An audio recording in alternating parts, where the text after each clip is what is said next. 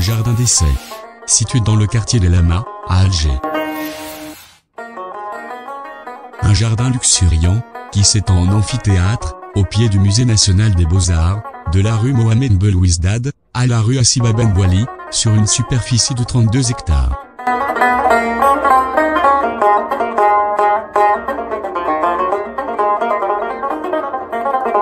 Créé en 1832, il est considéré comme l'un des jardins d'essai et d'acclimatation les plus importants au monde.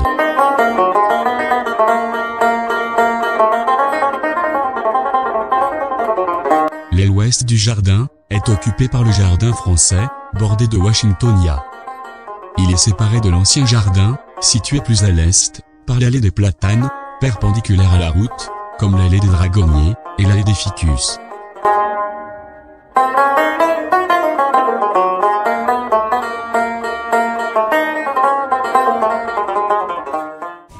dzspot vous remercie pour votre attention.